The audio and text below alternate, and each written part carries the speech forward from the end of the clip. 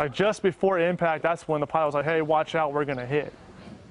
A Tracy couple describes a hellish hot air balloon ride with a crash and a boy knocked unconscious. When they say it ruined their romantic getaway, it was time to call Kurtis. Yeah, it was supposed to be a romantic thing to do for Valentine's Day. After helping save the life of a 6-year-old hurt in the accident, all they want is an apology and a refund.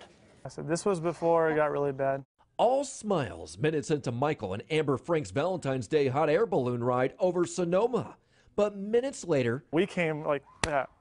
So we hit the ground, and when we hit, the basket begins to flip over. The impact, he says, sent them and 2 other families on board flying. All the passengers were kind of thrown to the front of the basket where there was a little boy.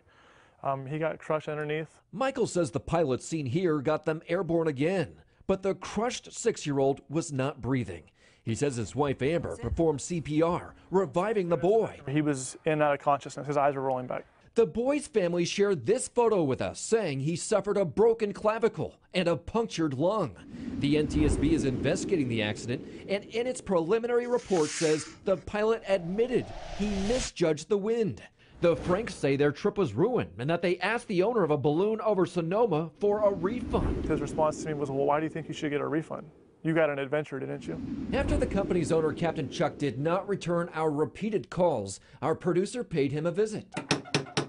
Nobody was home, but she did track down the pilot, William Sowers, who owns the balloon. We want to know what happened that day. Well, why don't you talk to the people that are propagating the story for you? Okay, but we want to get your side of the story. You were the operator that day. You were the pilot. I've got nothing to say.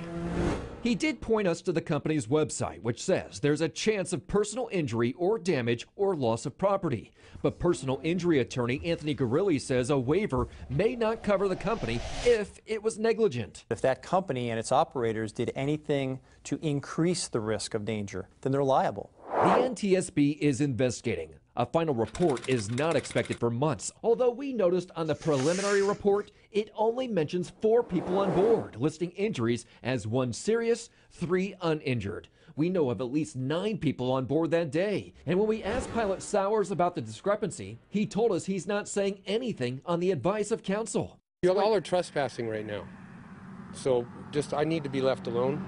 I'll see you later. Thank you. The Franks say they have yet to get a refund, although they did walk away relieved, knowing the 6-year-old survived. Yeah, we didn't get the best experience out of it, but we were there for a reason. He's alive. Well, we have made the NTSB aware of the discrepancy in the number of passengers. It said it can't comment during the investigation, but acknowledged preliminary reports sometimes have errors. The couple says they booked the trip through a third-party company called RushQ. We reached out to them as well, but they did not get back to us.